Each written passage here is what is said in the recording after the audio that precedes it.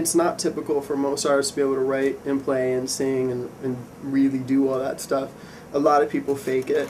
You know, Avril just happens to be able to write really well and have a great voice. And now you wonder why you're the one alone. And she plays guitar. She, you know, plays drums, she plays piano. She's super talented. I prefer not to play on my record because I want it to be amazing. I want the guitar and all the instruments to be perfect. It depends on the song. If it's like a ballad, no. But like I can do better. It's just so, the guitar is so whatever. It's laid back. Cool, let's record.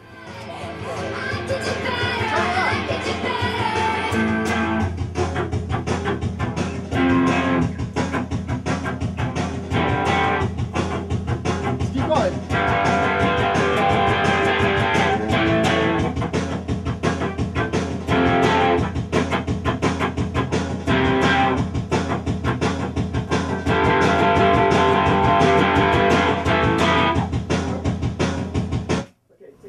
I don't know, I mean, she's good with melody, she's good with lyrics, she's good conceptualist.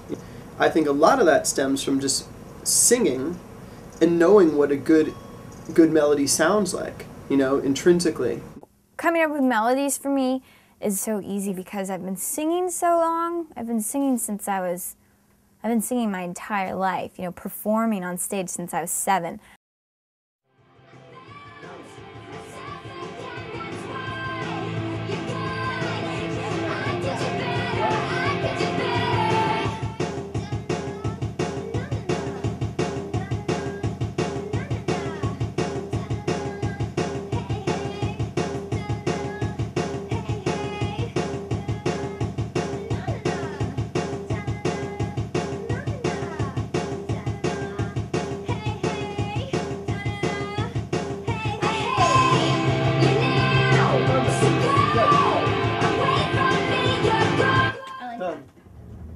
You know, when she's on, it's fucking on, man. Ideas are flying, you know?